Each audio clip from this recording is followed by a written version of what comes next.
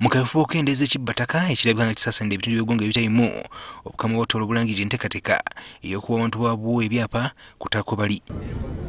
Enteekateeka eno erangiriddwa Omuhikirwa wa Tooro Benard Tungakwo bw'abadagula omusomo gw'okupangula abavubuka mu disitulikiti y'Egegwa ku ngeri y'okwetandikirawo emirimu. Whoever is on Tooro Kingdom land is going to benefit from this program which we have come up with, where we want each and every citizen living on Tooro Kingdom land to have a land title on lease basis. Obukama bwa Tooro bukakafu singa abantu banayittanira enkola y'ekyapa okugobaganyizibwa ku ttaka kujja kendeera.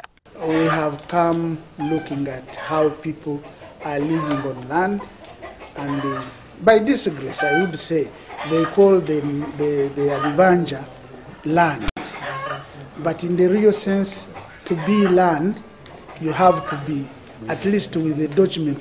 Onalabudde n'abakozi ba gavumenti abagufudde omuze okubba ettaka ly'abantu. Most of them, and even I would say government employees who are in the technical offices, they have taken that opportunity to grab people's vibanja.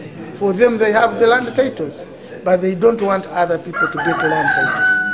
Wateekeddwawo n'ebifo abantu bagenda okuwandiisiza okufuna ebyapa bino. Kinajjukirwa nti obwakabaka bwa Buganda nabwo bwateekawo enkola y'emu gye buvuddeko n'ekigendero ky'okunyweza obwannannyini ku ttaka ssaako n'okulwanyisa ekibbataka.